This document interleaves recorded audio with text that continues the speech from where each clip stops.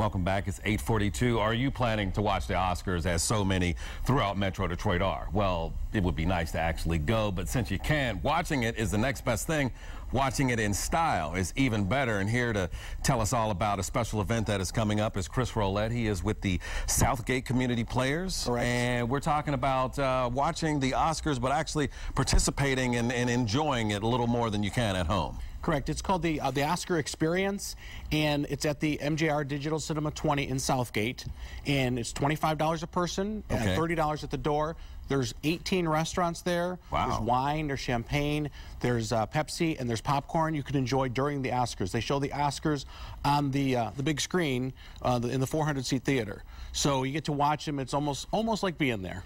And this isn't just an ordinary watch party. You guys are actually sanctioned by the Oscars themselves. Correct. The Academy only sanctions, I believe there's 49 in the entire country, and this is one of 2 in Michigan. This is the Detroit area Oscar party, and there's one in Grand Rapids as well. So if you want to come to the official Oscar party, this is the only one in the Detroit area.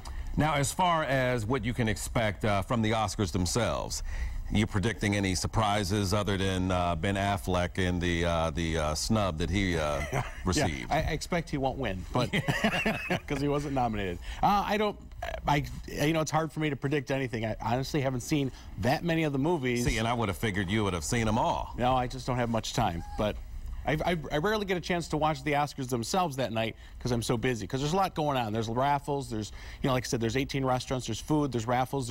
It's called an apple raffle, where you purchase caramel apples, and then there's only 100 or 150 that are sold, and one of those people will win a flat screen TV. Wow. So there's lots of big prizes there. It's pretty nice. What is the turnout like? Because, of course, there are big movie fans all over the world, and particularly here in Michigan. But what is the turnout like for these events? It's usually pretty close to sold out. This theater only seats 450 people, okay, and generally we're at 400 or pretty close to 450 every time we do it.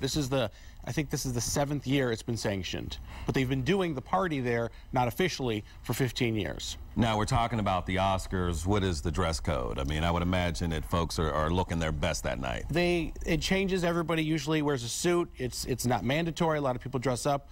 I gotta tux myself, so but yeah, a lot of people wear tuxes. Some people just dress up nice. Some people just kind of business casual, but yeah, because I would imagine you want to actually feel the part and embrace the mood of the night, and it's such a spectacular evening that it seems only right to be dressed up for that occasion. Exactly. You sit in a nice, comfortable theater. I know a lot of people like to sit at home in their pajamas and watch the Oscars, but it's a whole different experience when you sit with 400 people in their comfortable seats and to watch the Oscars on the big screen. Now, how can we learn more about this event? You can go to the players' website, which is www.scponstage.com, and you can actually buy your tickets there if you go under fundraisers, and there's a link there, and you can just click on it and buy your tickets for the Oscars there.